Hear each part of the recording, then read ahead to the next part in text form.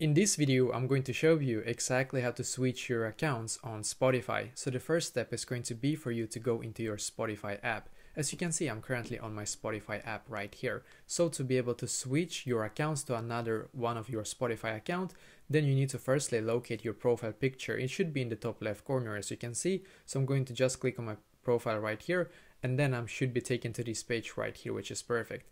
Now what I'm going to do is to click where it says settings and privacy, as you can see. So click on settings and privacy, because then you should be taken to this page right here, which is perfect. Now on this page, what you're going to do is to actually scroll like basically all the way down in here until you find the logout button. Unfortunately, as of right now, Spotify don't really give us an option to quickly switch to another account back and forward. We need to log out from this account and then log back into another account. So before clicking on the logout, make sure that you do know the login details to this account if you want to be able to log back in on it again, just so you know. So I'm just going to click on log out right here, click on log out again.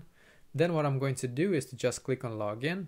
And then in here, as you can see, you will need to enter your email or username and password for that another Spotify account that you have. And then you will be able to log in or switch to another Spotify account. And once again, unfortunately, as of right now, this is the only way that we can actually do this. So if there was another way, I would actually, of course, like show you. But as I said, unfortunately, you will need to, if you want to switch accounts, do the exact method that I just showed you. So let me know in the comments below. Maybe if you have any questions, and I will try to answer to as many as I can. And also, I wish you the best day.